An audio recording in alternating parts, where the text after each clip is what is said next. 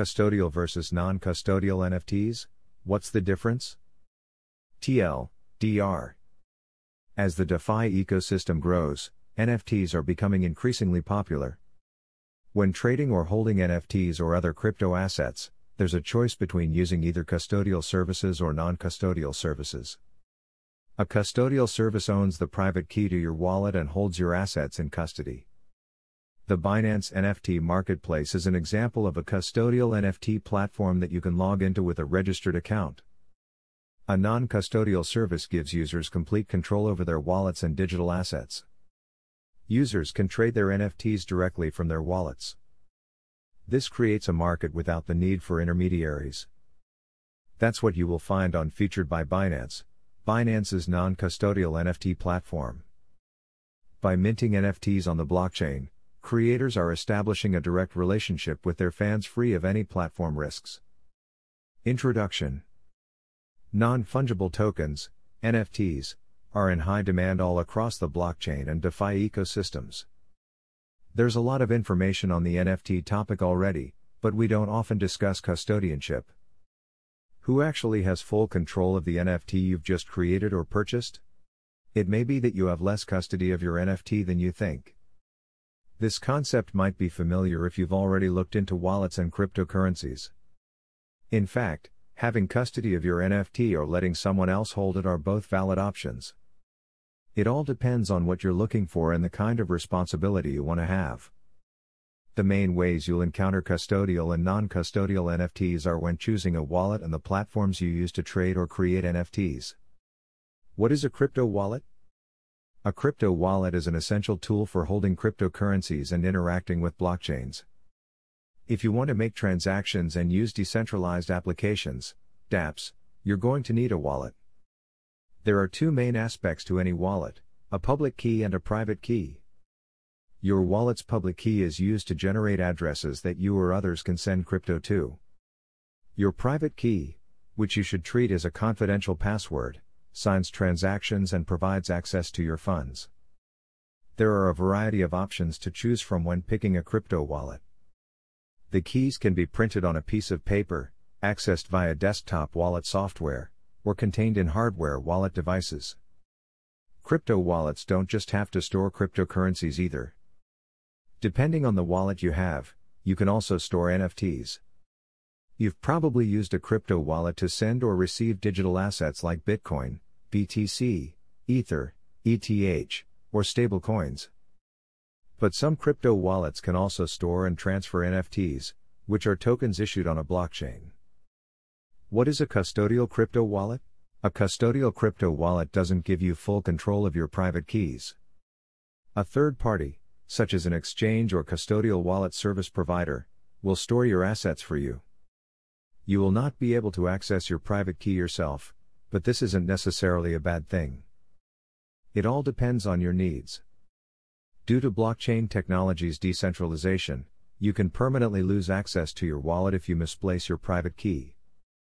By having a custodian for your private key, you can pass the responsibility on to them. Even if you forget your exchange password, you will likely be able to get back into your account with the help of customer support. However, don't forget that in this case, a third party has custody over your funds. Your crypto will only be as safe as the custodian keeps it. That's why it's important to choose a reliable exchange or service provider. What is a non-custodial crypto wallet? A non-custodial crypto wallet is a wallet where only the holder possesses and controls the private keys. For users who want more control over their funds, non-custodial wallets are the best option. But, as mentioned before, the responsibility for keeping the key safe is in the hands of the wallet owner. If they lose the keys and can't remember their backup seed phrase, the wallet and its funds are lost. There are several non-custodial wallets available as apps, executables, and browser extensions. Popular examples include Trust Wallet and MetaMask. You can also find wallet services, such as Tor, that allow users to use social logins to secure their keys, making the process more secure and convenient. Which wallets can I use with NFTs? You can use both custodial and non-custodial wallets to store your crypto art or other NFTs. However, make sure the wallet you use supports the type of NFT you want to keep. NFTs can exist on different blockchains, and even on an individual blockchain, there can be various kinds of token standards. Each standard has different characteristics and rules that define how the tokens are created and used. The most common token standards are Ethereum, ERC-721, ERC-1155. Binance Smart Chain, BIP-721, BIP-1155. If you plan on storing an NFT in either a custodial wallet, like on a cryptocurrency exchange, or a non-custodial wallet, check first the NFT's token standard. With this information, make sure your wallet supports the blockchain and token standard of your digital art. Meta, Mask, Trust Wallet, and Math Wallet are all non-custodial wallets that accept the most common NFTs you're likely to encounter.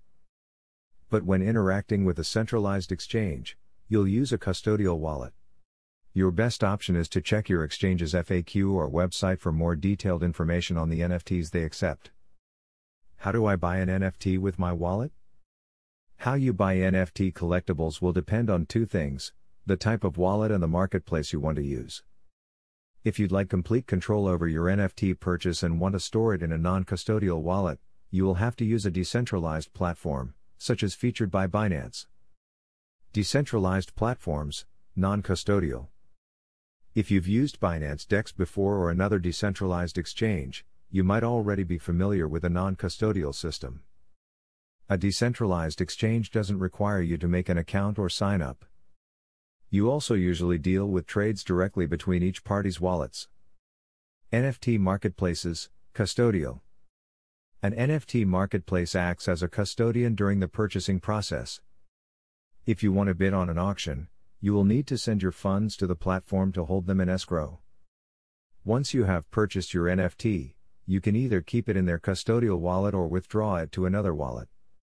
The Binance NFT marketplace also requires you to transfer funds into their custodial spot wallet to purchase and bid on NFTs. Your Binance account must be loaded with crypto, as the website will not directly interact with external wallets. How do I mint or sell an NFT using my wallet? Decentralized platforms, non-custodial. The process of creating an NFT is called minting. To mint an NFT, you need to connect your wallet and upload your digital assets to an NFT platform, such as featured by Binance. There, you can upload images, audio, or video files along with some metadata to describe your NFTs. You have the choice to create individual NFTs or a collection, which consists of a group of NFTs. After minting, your assets will be stored on-chain and cannot be altered. If you wish, you may put your NFTs up for sale. Featured by Binance currently supports two sales methods for its secondary marketplace: fixed price sales and English auction. As soon as the sales are completed, your NFTs will be distributed to the buyers. The proceeds of the sales will be transferred from the buyers' wallets to yours. The process is automated and secured by the rules of smart contracts. NFT marketplaces, custodial. To sell your NFT on a custodial marketplace, you'll need to deposit it into the platform you're using. Make sure that the platform accepts the type of NFT you would like to sell. If you're not careful here, you can easily lose your NFTs by sending them to an incompatible platform. Each marketplace will have different options for sales, such as fixed price sales or auctions. Once you have successfully sold your NFT, the marketplace will automatically transfer it to the new owner. Your funds will either be sent directly to your external wallet or left on the platform for you to withdraw. Pros and cons of a custodial NFT service. A custodial service provides a simple way to match NFT buyers and sellers that is easy for newcomers to use. There's no need to worry about losing your key, which is a relief even for more experienced users. Interfaces are generally user-friendly, and the whole process is more forgiving when it comes to making mistakes. If a problem occurs, the platform should have support in place to help. But for many crypto enthusiasts who value decentralization, not controlling your assets directly is a huge disadvantage. KYC checks are also standard on some custodial NFT services that require your name, address, and ID. Once your data is stored, there is always a risk that it may be stolen or breached. It's also not unknown for there to be hacks of custodial services. Pros and cons of a non-custodial NFT service. Non-custodial NFT platforms provide much greater control throughout the transaction process. Trading NFTs directly from your wallet without an intermediary provides cheaper fees and more privacy. However, these factors are more dependent on the network you're using. If you value privacy, there is no need for KYC checks so you can trade anonymously. All you need is a wallet to get started. There are a few downsides to non-custodial control. For new users who aren't so familiar with wallets, non-custodial options can be less user-friendly and convenient than custodial ones. Fortunately, however, service providers like Tor Us are making dApps a lot easier to use. As of June 2021, non-custodial exchanges tend to have lower liquidity and volume than custodial ones, except for big players like Uniswap. But when it comes to NFTs, the industry is still in very early stages, making it hard to measure. Still, liquidity depends on the user base and trading volume, and there is a good chance that non-custodial services will outgrow custodial ones in the near future. There are also projects working on cross-platform, non-custodial marketplaces that will likely prevent liquidity issues. Custodial versus non-custodial NFTs at a glance. Closing thoughts. Depending on what you are looking for, both custodial and non-custodial options have their advantages. A non-custodial NFT platform like Featured by Binance is a great choice for anyone who values autonomy and security. For less experienced users, it might make more sense to use a custodial NFT marketplace and wallet. Custodial services allow you to spend more time interacting and less time learning how to navigate around wallets. In this case, Binance NFT Marketplace is a great option to consider.